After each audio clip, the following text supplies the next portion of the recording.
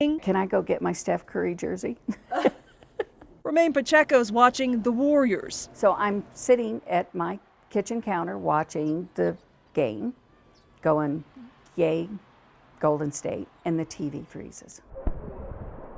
That frozen TV set everything else in motion. So I picked up this card, called the number. She says she called the number on her Comcast technician's business card, and Xfinity did a system reset. The TV's working. And I say, thank you. Of course, the game is over by now.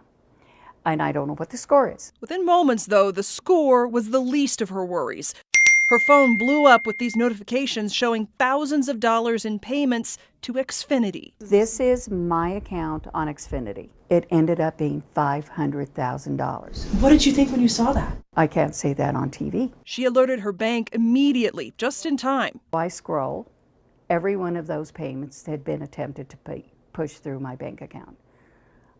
God bless BOK Financial. They refuse payment on all of them. Xfinity's own website warns about recent scams targeting customers, saying be suspicious of anyone asking for personal information or payments. In this case, in a statement to Contact Info 7, Xfinity says, "We're sorry Ms. Pacheco was a victim of this phone scam. We've been in contact